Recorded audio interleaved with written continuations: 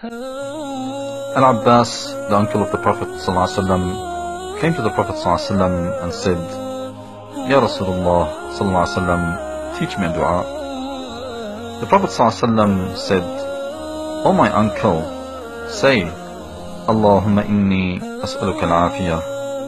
O Allah, I ask you for afiyah.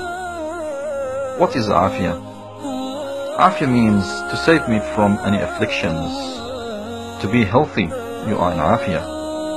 To have enough money to live, you are in afiyah. To have your children protected, you are in afiyah. And if you are forgiven and not punished, you are in afiyah. Afiyah means, O Allah, protect me from any pain and suffering. This includes dunya and akhirah.